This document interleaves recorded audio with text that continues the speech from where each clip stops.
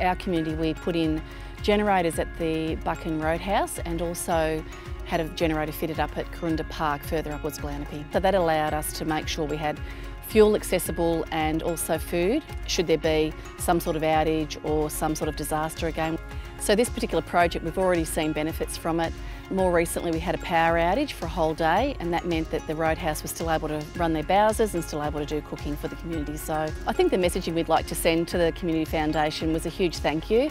To have the ability to put in a generator for our community. We're a resilient little community and we are a tight-knit little community, but there are things like that that at the time of the bushfires in particular, we really identified that we needed.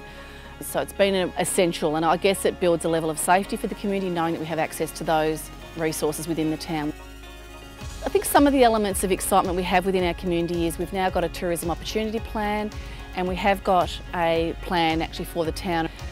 There is a bit of a focus on tourism and leveraging off the Buchan Caves and really trying to bring people back into the town and for it to feel more alive.